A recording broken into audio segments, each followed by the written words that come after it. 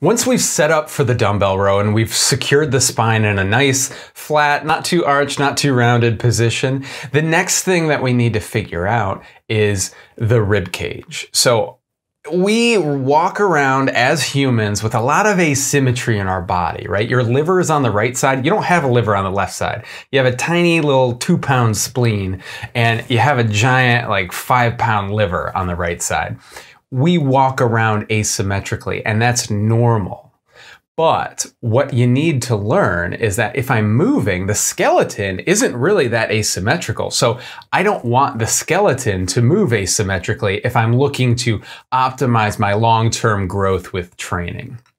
So this is never more apparent than with the rib cage. So the rib cage likes to get really big on one side and really short on another side. You might see somebody's posture with a nice slouched shoulder on one side. That's just telling me that your rib cage is not very symmetrical.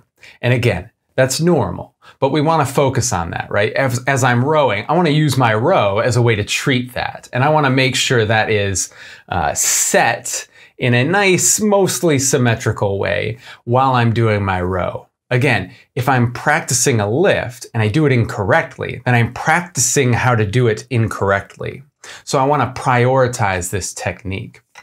With the rib cage, especially with the supported dumbbell row that we're talking about here, I just want to make sure each side looks pretty much the same.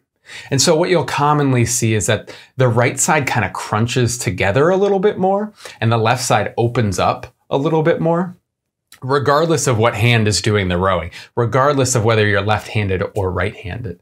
So keep an eye out for that. If that's not the case for you, which might be true, look at it some other way, right? I still just want each side to look kind of similar. So when I'm on the bench and I'm supported, I want to put that knee on the bench. I want to put that hand on the bench.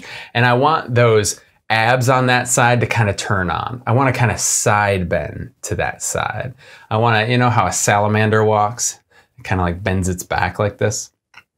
I want to bend that way to secure my midsection, my rib cage, stabilize my rib cage with my abdominal muscles.